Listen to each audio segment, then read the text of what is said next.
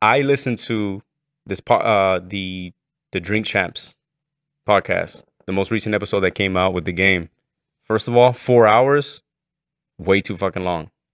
Way too fucking long. But it's drinking it and everybody's having a good time and everything. I'll be down to do it.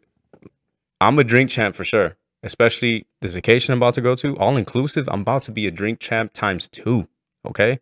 Definitely. So I would love to be on Drink Champs, man. Hey, Nori, hit me up. I'll be on Drink Champs tomorrow. Maybe not tomorrow. Whenever you want, I'll be there the next day.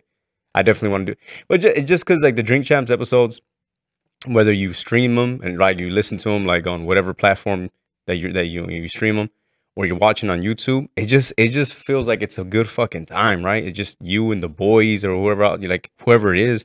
It just feels like they're all kicking it. You know what I'm saying? Like that's what makes it cool shit. And of course, the guests make up a big part of it. Like if you have a good guest, it's gonna make a good episode. But the things that make them the good episode is the conversations and the topics that they bring up. And the reason why I want to talk about this one is because, like I said, the 4 hour one, that's a long episode. 4 hours is long, yo.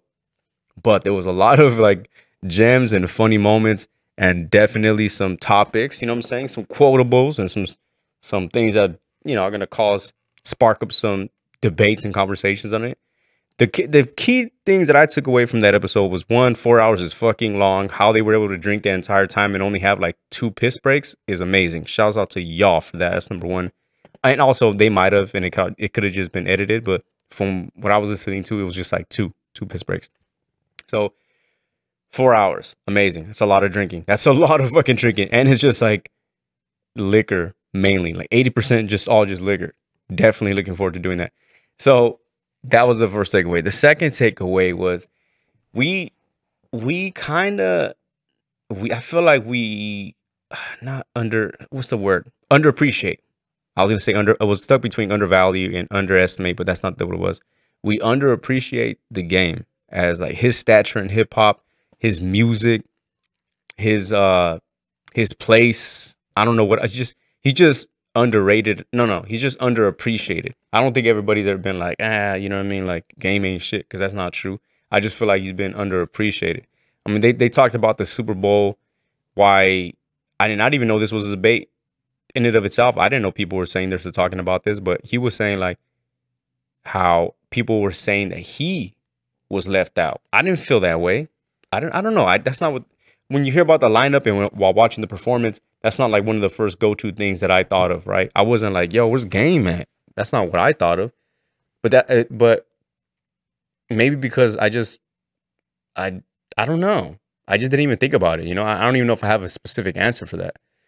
But they chopped that up. They broke all that down, and you find out that there's even more roots and history to that. And was it intentional? I don't know. That's up for interpretation, and that's up for you guys to debate if you do listen to the episode or watch it. You know what I'm saying?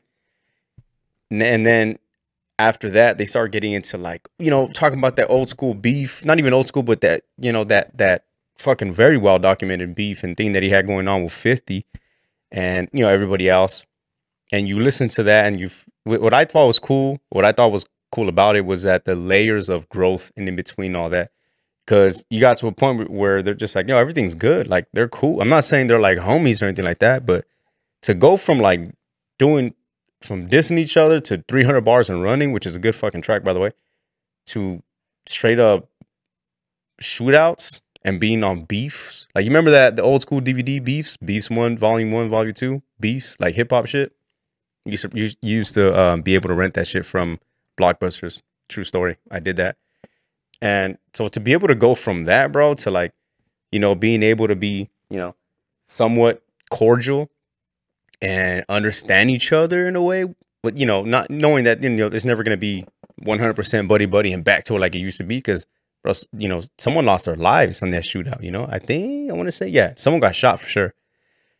But you can't come back from it. I mean, maybe, I'm not even going to say you can't, because, they're like, whatever, you know what I'm saying? So it was cool to see that. I definitely like that growth in that. And then what else did he bring up? Well, they were talking about comparisons of musics and everything. And again, I feel like we underappreciate the game. And you know, he was retired. He's like 42 now, and you know, he was retired for a minute, but then like doing like, you know, solo tracks or just singles and shit. And now I want to say a whole nother album on the way. And, you know, he's got that track Easy with Kanye on the Donda 2.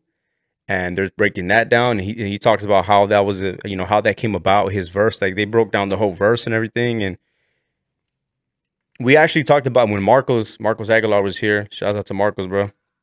When he was here last time, we were breaking that down too. Like we're talking about the game and how underrated he is. And we were saying like how one of the knocks on it, if any, if you want to consider it a knock, but they were saying like, you know what I'm saying, his thing is like he does a lot of name dropping in his music, you know?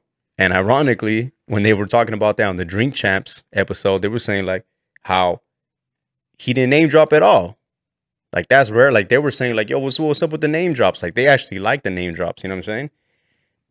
And it turns out there was. We just didn't read between the lines or break apart the bars word for word. You know what I'm saying? Cadence for cadence. And apparently there was some. So it's cool, bro. Like, you know, that's not another thing too is like that's not the first time him and Ye have worked together. You know what I'm saying? Like if you think about, if you can go back all the way to the documentary, fucking you can go back to Wouldn't Get Far. I want to say The Devil's Advocate, maybe he was on that one, but he's been there.